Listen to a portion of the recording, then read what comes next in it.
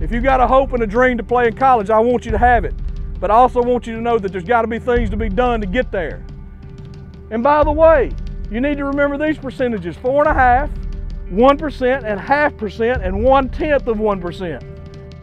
4.5% represents the number of kids that will actually play somewhere in college. So if there's 100 of you here, statistics tell me that there's less than 5 of you that are going to play. What do you think 1% represents? Only 1% will play at the Division I level, all D1 levels.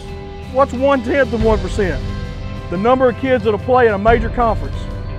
But right now, if the dream is to play and get your education paid for, if not all of it, part of it, then you got to do the things necessary to get there.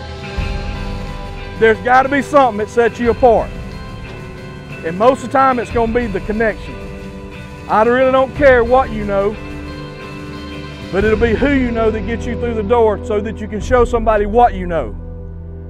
We're real. We evaluate kids. We talk to college coaches every day. And that's what we do.